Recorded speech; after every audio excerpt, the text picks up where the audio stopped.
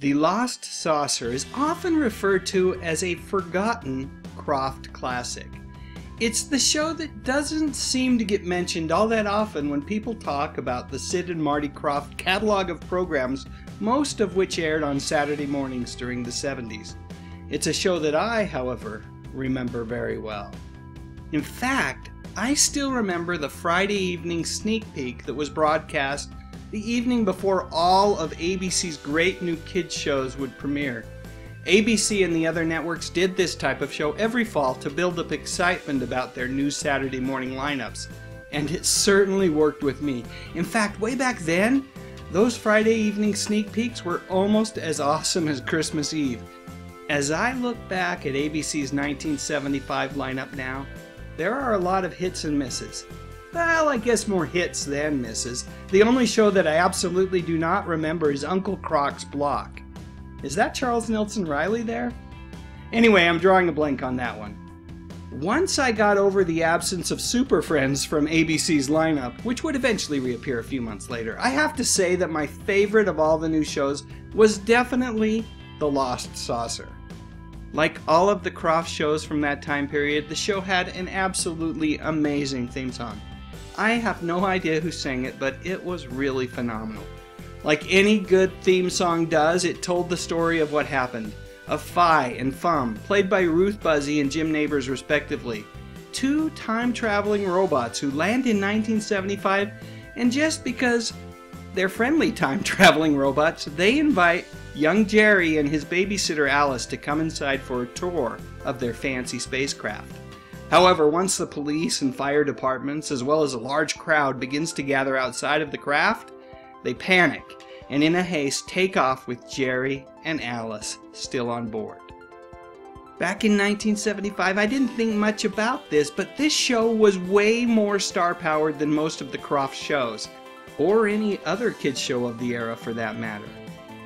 Jim Nabors, of course, was well known for his role of Gomer Pyle on both The Andy Griffith Show and Gomer Pyle USMC. He had also hosted his own variety show and was a frequent guest star on The Carol Burnett Show. I have no clue what was going on with Nabors' career that led him to take the role of Fum on The Lost Saucer. Maybe the primetime offers had dried up, I'm not sure, but whatever the reasons, I'm grateful that he didn't feel that he was above starring in a children's program. Who knows? Maybe the Kroffts decided to spend a little more money on the talent than they typically did. They were still riding high on their success of Land of the Lost on a competing network. Maybe, just maybe, the Kroffts made an offer that Nabors couldn't refuse. That would also explain why Ruth Buzzi accepted the role of Fi. Buzzi, of course, found fame in the late 60s on Rowan and Martin's Laugh-In.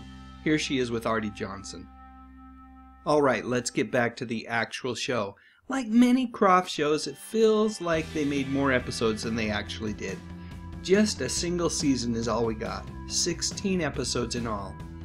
But during those episodes, we actually got some pretty decent ideas explored. Now don't get me wrong, they weren't always explored well. But the show wasn't afraid to, as Wikipedia states, make social commentaries where dealing with extremes such as a world where names and faces were replaced with numbers, or another episode where machines were outlawed due to a global energy shortage, or another episode where the world's population had grown lazy and obese because robots did all the work. The show also gave Buzzi and Nabors an opportunity to do things they loved. Jim Nabors got to sing on more than one occasion, and Ruth was able to reprise one of her characters from a Laugh-In, which in The Lost Saucer turned out to be one of her creators from the future. And like other Krofft shows, there's a familiar trope at play here. Someone is swept away from their home, and despite efforts to find their way back, they are never successful. Sadly, Jerry and Alice never do make it back home. Or even change their clothes for that matter. By the way, the thing behind Jerry there, I apologize for the fuzziness of this picture, but it's a dorse. Yep, half dog and half horse. A dorse. Of course. So I mentioned earlier that it felt like there were way more than 16 episodes of this show, and that is most likely because the Krofft brothers were masters of leftover TV. What I mean by that is they seem to find a way to reuse their shows over and over. So the following year, the Krofft Super Show with Captain Cool and the Kongs premiered. Guess what? The Lost Saucer was part of that show's lineup. And then over the course of the next 7 years, you could find episodes of The Lost Saucer on the Krofft Superstars syndicated program that aired in the afternoons daily on many UHF TV stations. 16 episodes, played over and over for an entire decade. Whatever the Krofft brothers paid Nabors and Buzzi for their efforts, I'd say they got their money's worth. You know, I can't in good conscience make a video about the Lost Saucer and not say something about babysitter Alice. She is, without doubt, the world's worst babysitter. Let's think about this. A flying saucer lands somewhere near the home of the child that you are supposed to be watching, keeping an eye on. It's not like he runs away from you and into the flying saucer. No, he stays right with you, and these two goofy robots are beckoning you to come inside. Any good babysitter knows that this is probably not the best of ideas. Come to think of it, back when I was a kid, I had some pretty bad babysitters, and I'm guessing that 100% of them would have probably stopped and said something like, maybe we shouldn't go into that spacecraft. During the height of the popularity of the VHS tape format, remember those?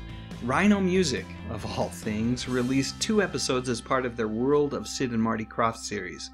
At this point, the tape itself is a collector's item, and you'd likely pay a pretty penny for a copy. But the nice thing is that you don't have to. Many of the episodes are right here on YouTube for your viewing pleasure. Simply type in The Lost Saucer in the search box, and hours of intergalactic zaniness are yours for the taking.